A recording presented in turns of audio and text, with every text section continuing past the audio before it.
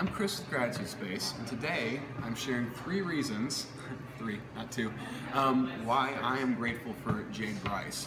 Okay, so one reason is that she is a breath of fresh air, and she reminds us to live life in the sunshine regardless of the rain. That's one reason.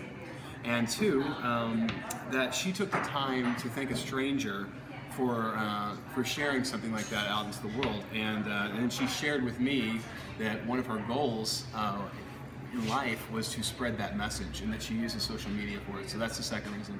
And the third reason I'm very grateful for you, Jade, is that you are doing an exclusive gratitude interview for GratitudeSpace. That means a lot to me, and I'm so excited about receiving those answers and sharing that with our community, and amplifying your love into the world.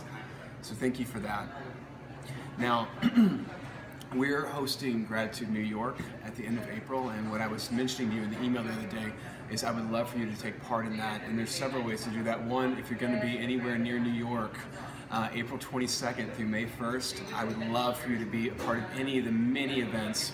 If it's going and talking to the orphans, or running around the streets with the acro yogis, or gratitude on the go, or hitting the streets with the Sisters of Perpetual Indulgence, that would be amazing. If you can't do that, we're doing a live feed on New York Gratitude Day, which is April 30th, and if you'd be up for coming in, that's in memory of my mother, and just speaking about love and love for your mother or somebody, a woman in your life, for 5 minutes that day, that would mean so much to me, and it would be such a big deal.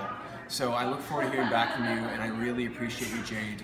And I'm Chris saying, don't forget the love, and stay grateful.